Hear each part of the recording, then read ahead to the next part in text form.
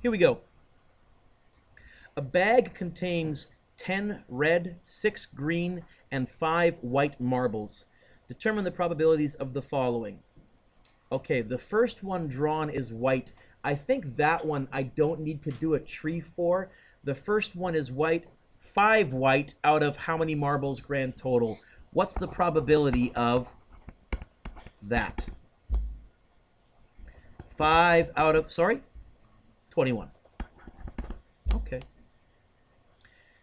B. The second one drawn is white, given that the first one drawn was white and there is no replacement. Now here's what they're saying.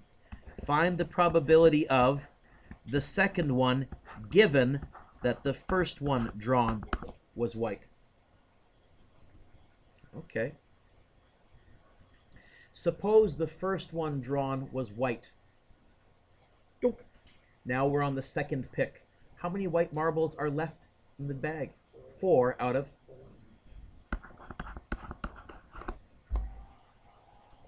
And you know what they're talking about? I think in my tree where I have white, green, red, white, green, red, white, green, they're talking about that number right there. Okay. And yeah, 4 out of 20, lowest terms, 1 out of 5, yeah, 0.2, sure. Event A is defined as the chance that it will be sunny tomorrow. 0, you say? Well, we're getting there. We're getting closer. If there is an 18% chance that it will be sunny tomorrow, what's the probability of not A as a percentage? 82%. Complement. Very, very useful skill. Hopefully you've already realized how handy that can be. Question 3. In question 3, I see percentages and I see both. I'm going to use a Venn diagram. If you did this with the formulas, great, but I'm going to go like this.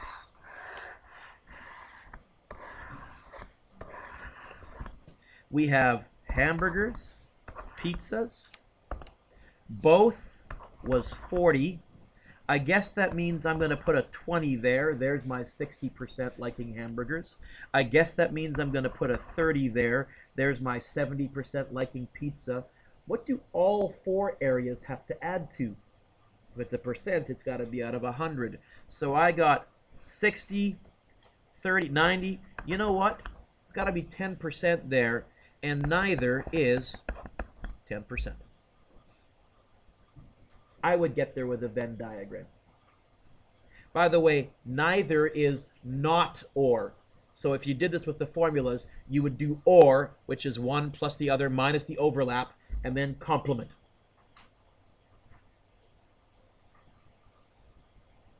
Number 4.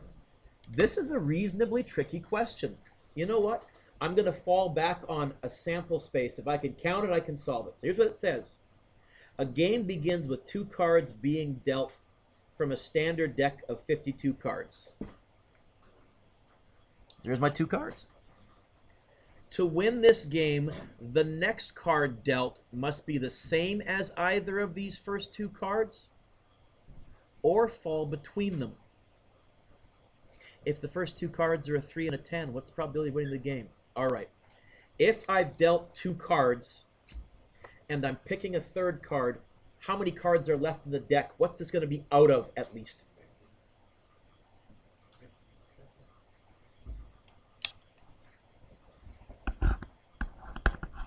I picked 2, 50 cards left in the deck.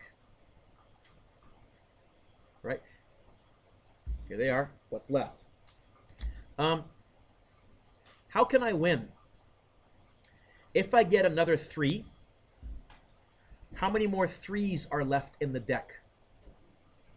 3. Or, what does or mean? If I get another 10, how many 10s are left in the deck? Or, if I get a 4, 5, 6, 7, 8, or 9, how many cards is that? 4, 5, 6, 7, 8, or 9? Well, right now, how many is this?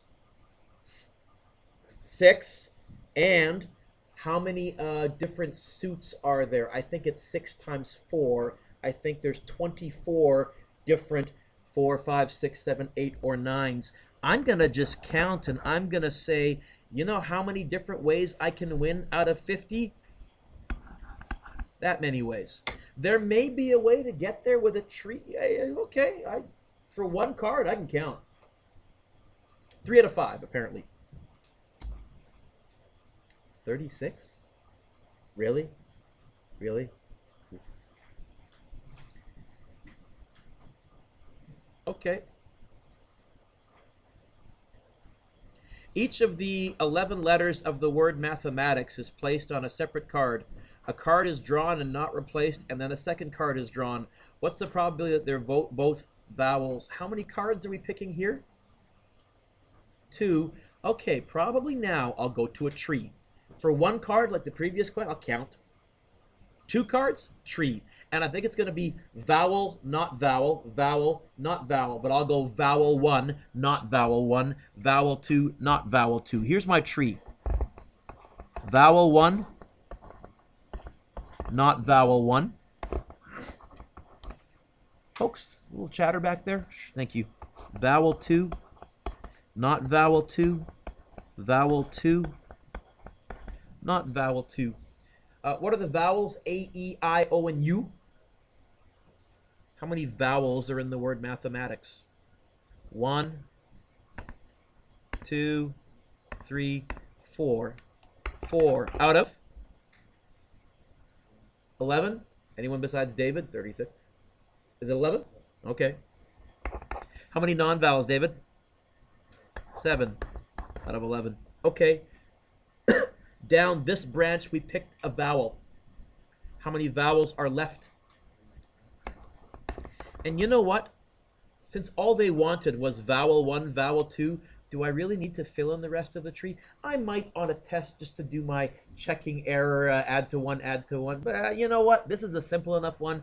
I'm pretty confident. I think it's going to be 4. Oh, let's write the statement just in case they show that. Probability of vowel 1 and vowel 2 is 4 out of 11 times 3 out of 10, 12 out of 110, whatever the heck that is in lowest terms, I don't care. Could you have done that without a tree? You know what? Now that I think about it, because it's the same event twice in a row, I probably could have visualized that particular branch. Okay. Number 6. How many cards? Number 6. How many cards? 1. So I'm going to fall back on frequently just counting, because I know what a deck of cards looks like. I'm not going to be doing a tree here, because tree is for 2 separate events. Getting a heart, 13 out of 52, 1/4. B, getting a face card, 12 out of 52. C, getting a 10, 4 out of 52. I'm just counting. Oh, not B. I'm not going to count. I'm going to use the complement. 40 out of 52, yes?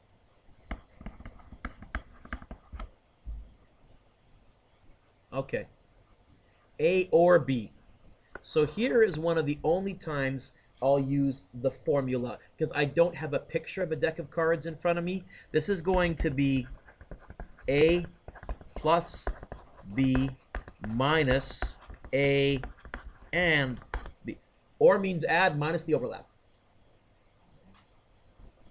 It's going to be 13 out of 52 plus 12 out of 52 minus, and I'm just going to count. I know and means multiply. And means multiply when it's separate events, not when it's one card. So now we're fine-tuning our definitions. How many cards are face cards and hearts at the same time? Yeah, 3 out of 52. Hope you said 3. Sure you did. It's 13 plus 12, 25, take away 3, 22. Is that right? Out of 52. So for single card draws, I fall back on. If you can count it, you can solve it. Yeah, I'll use the formula occasionally. A and C. Okay, not and means multiply here. We're not doing a tree. Instead, how many cards are hearts and tens at the same time? I think, isn't that the 10 of hearts? Right? How many 10 of hearts are there in the deck? 1 out of 52. G, A or not B. Okay. This is going to be A plus not B minus the overlap. It's going to be A, 13 out of 52, plus not B, 40 out of 52, minus, okay, ready? How many cards are hearts, and at the same time, what does not B mean? How many hearts are not face cards? That's right, that's what, you know what? I'm going to cheat. I'm not going to count them. I'm going to say there's 13 hearts altogether. How many hearts are face cards? So how many are not? Ah.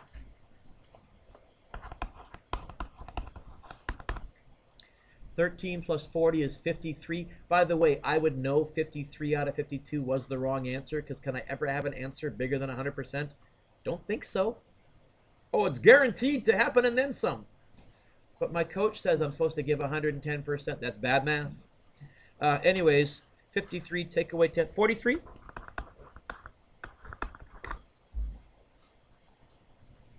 And the last one. Not A and not B. Okay. How many cards are not hearts and not face cards? Well, first of all, how many non-face cards are there in the deck?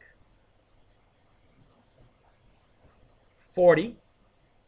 How many of those are hearts? I think 10, because there's 4 suits. So how many are not hearts? I think 30. By the way, you see, I complimented twice to get that. I could have gone forwards. I said, you know what? This is going to be easier. I know there's 40 face cards, and it's 10, 10, 10, and 10. Sorry, 40 non-face cards. There's 10, 10, 10, and 10. So 30 of them are not hearts.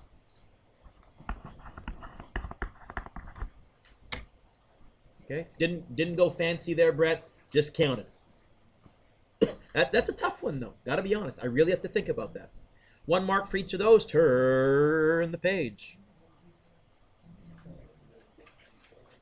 Okay. Question 6.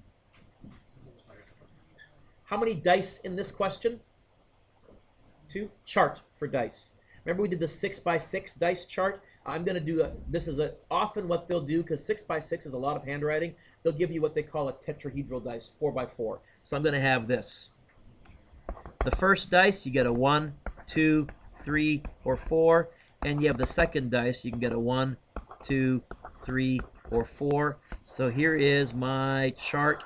I could get a 1, 1, 1, 2, 1, 3, 1, 4, 2, 1, 2, 2, 2, 3, 2, 4, 3, 1, 3, 2, 3, 3, 3, 4, 4, 1, 4, 2, 4, 3, 4, 4.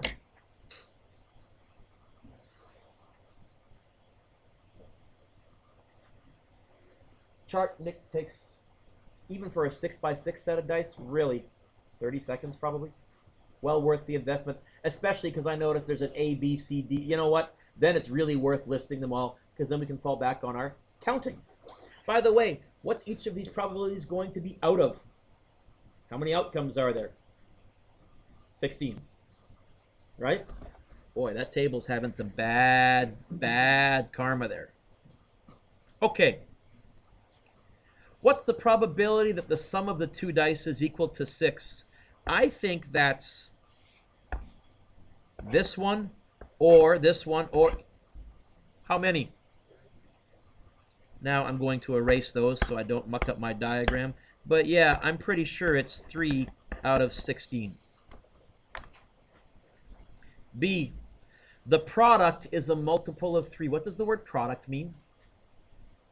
Okay, when you multiply these together, 3 goes into it. What's the only way that 3 will go into it? I think if one of the original factors is 3. I think really what they're talking about is all these ones and all those ones. I don't think any of the other ones work. How many? 7 out of 16.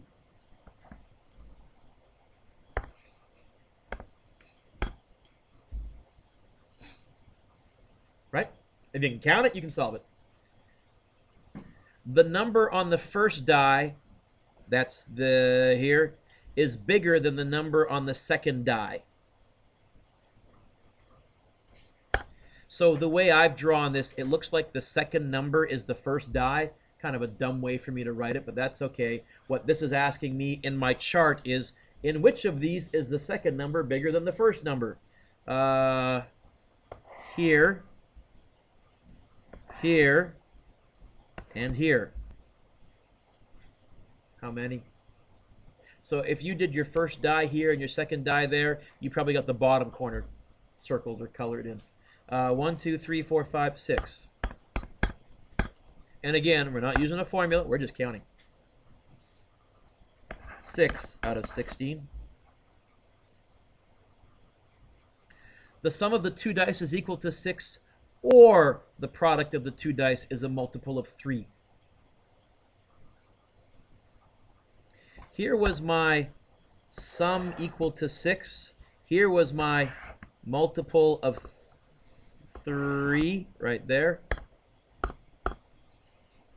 How many? 1, 2, 3, 4, 5, 6, 7, 8. Is it 9? Yeah.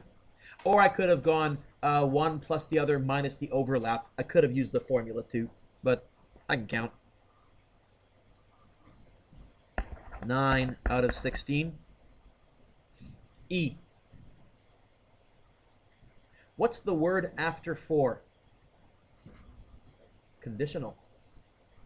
Last day's lesson. I gave you what I thought was a handy-dandy, easy way to remember this. First of all, this is the probability. I'm going to now, this is the only time I go to formula. What's the given? What's the given? It's not 4. What did they give me? And you got to translate the English grammar here.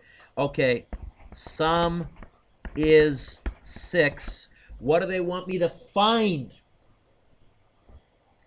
First begins with a 4.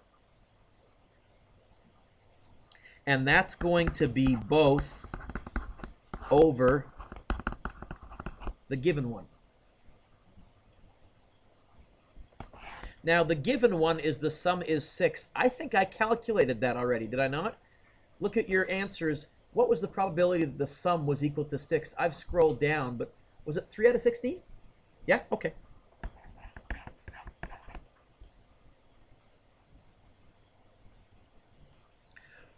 What's the probability that it adds to 6 and the first dice is a 4? So here was the ones that added to 6. How many of those also added to 4? Sorry, how many of those also started with a 4? Now, I'm going to circle this one because I put the first dice at the end like a complete idiot, but you know what? How many have a yellow streak and a red circle on them? 1 out of 16.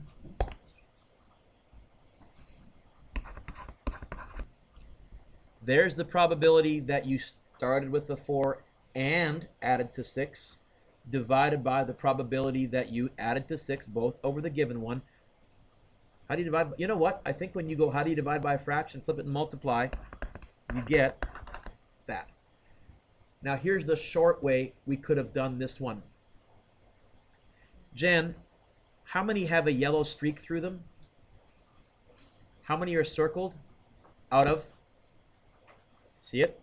You could, if you already know you're on this yellow streak, what's the probability that it started with a 4? That's really what that last question was saying.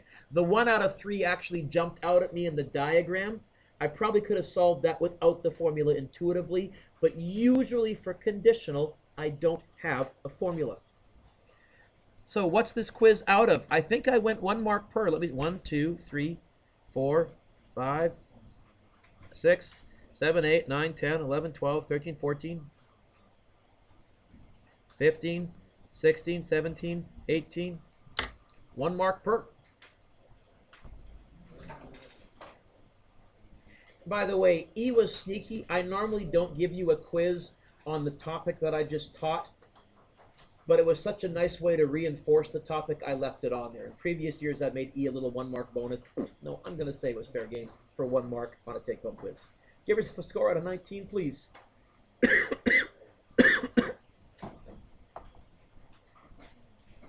And when you are done, pass them in. So, before we move on, before I turn you loose, the O.J. Simpson trial, one of the most famous ones, actually, last century. So O.J. was charged with killing his wife. And although there were various defense tactics, the prosecution had a major strategy. Their main strategy was O.J. was a spousal abuser, which was documented. They had 911 calls, and the defense didn't try to deny that. So O.J. beat Nicole. Therefore, he was much more likely to kill Nicole. And they were pounding that. He hit his wife, he killed his wife. He hit his wife, he killed his wife. The O.J. trial was not going good. At the time, he had Alan Dershowitz and Robert Shapiro as his attorneys, two of the most high-priced attorneys in the U.S. And then he brought in a name you may have heard, Johnny Cochran. And Johnny Cochran, right away, he wanted to remove this, oh, O.J. beat his wife, therefore he killed his wife strategy. So here's what he said. Right now we have the prosecution. And the prosecution is saying, given that O.J. beat his wife, the probability that he killed her is high. The defense, Johnny Cochran, came along and he said, wait. I have reams of statistics, and in only 1% of spousal abuse cases does it end in murder. So he said this, the probability that, given that there is abuse, the probability that murder occurs, well, he says if only 1% of the cases end in murder, the probability that O.J. is not the murderer, 99% chance O.J. is innocent. The numbers aren't quite this high. I'll show you the article, but this was his point with the jury. Spousal abusers don't kill their husbands. Spousal abusers don't kill their wives. Spousal abusers don't kill their wives. And it's true. Very, very, very few domestic abuse situations end in murder. But the prosecution missed out because the correct conditional probability statement should have been this. Given that you have a husband beating the wife, and given that a death has occurred, what's the probability that the husband is the murderer? You see the extra step there? 85% of the time, the husband did it. That's why the police always look at the husband right away. We sadly had a fairly famous trial quite recently in Surrey where someone claimed that his wife had been killed and suddenly reported her missing, and suddenly it turned out to be the guy that reported her missing. Was found guilty just a few months ago, right? So, had they had a mathematician on their staff, the odds are pretty good. O.J. might have been found guilty. I actually even found the article. I was, where is it? Bayes' formula and O.J. Simpson. I'll show you the actual percentages. They aren't quite as high as I said. And already you can understand most of this. You're going to see, hey, that's conditional probability. By the way, what's the symbol for and? I told you I use a comma. What's the actual symbol for and? An upside down U. It stands for intersection, overlap. It's the Venn diagram. Okay, fine. So they're using different symbols. But can you see it's and both are the given one. Same equation we've been doing. Let's look at O.J. Simpson. So if we really quickly Alan Dershowitz, if you read this right here, it says he stated that only, it was even smaller, 0.1% of men who physically abuse their wives end up killing them. So that means there's a 99.9%, here the compliment, chance that OJ was innocent. As it turns out, if you do the conditional formula, given that a death has occurred, you see that number there? 81% of the time the husband did it. Not 90% chance, 99% chance of innocence, 81% chance of guilt. I love conditional probability. Very counterintuitive. You have the remainder of class to work on the homework from last day. I'm done.